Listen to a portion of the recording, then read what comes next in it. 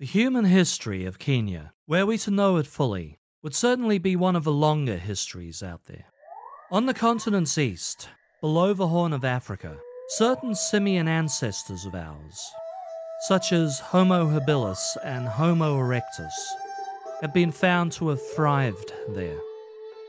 Fossil records in the region show an abundance of human apes as early as 2 million years ago. Pre-human primates were there even longer, perhaps first settling in Kenya 20 million years ago. As early as 300,000 years ago, some species of human, possibly Homo sapien, began to develop traits we think of as human. Primarily, they started to make and use tools. Over a long Neolithic period, nomadic groups of humans came and went.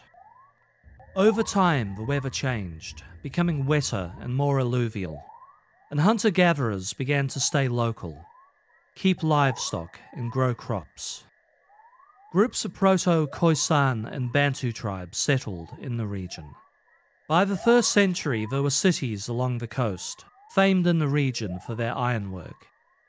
They traded with the Arabs, among others.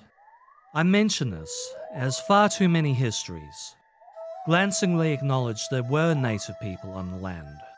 But history truly starts when Arabs colonized the coast in the 7th century, or perhaps pick up from the Portuguese arrival in the 15th century.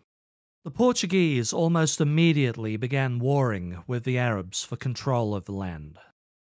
Some accounts may start with tales of the explorer Vasco da Gama narrowly avoiding death at the hands of an unscrupulous Arab pilot.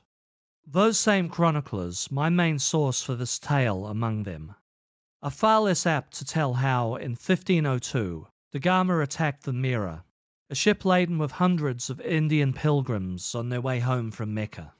The explorer set fire to the captured ship, immolating 300 innocent travelers.